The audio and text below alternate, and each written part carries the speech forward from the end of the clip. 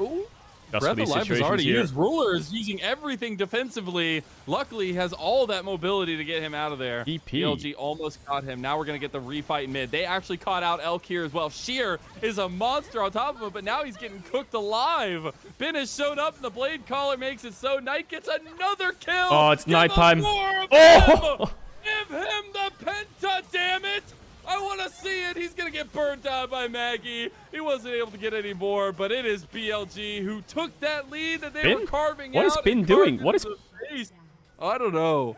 Oh, Maggie. Okay. Oh, missed the knockup. Oh, wait, what? I wanted a penta, and it might go to Maggie.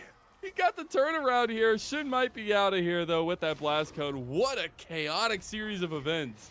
What in the hell just happened? 8 people just died in mid lane. All because Ruler stepped up too far. Yagao TP's in, wasn't really able to offer anything. Knight played it almost perfectly on the dive to get 2. Let's just look at it again, though. If Ruler didn't have steel caps here, I think he's dead. So, on flashes, Elk exhausts, they pop the ignite, they get everything onto the Lucian, they don't get the kill. Here, I thought the play was over, but then Yagao TPs and Sheer arrives. They go onto Elk, but he still has the ultimate. So, you see Yagao throws the Q, ult is popped by Elk.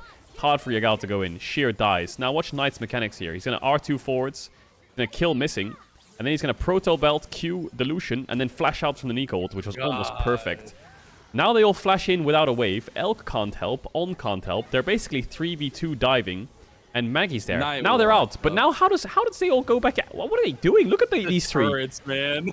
Why are they doing that? They could have just 4 for 1 them in a fight. But they all step up.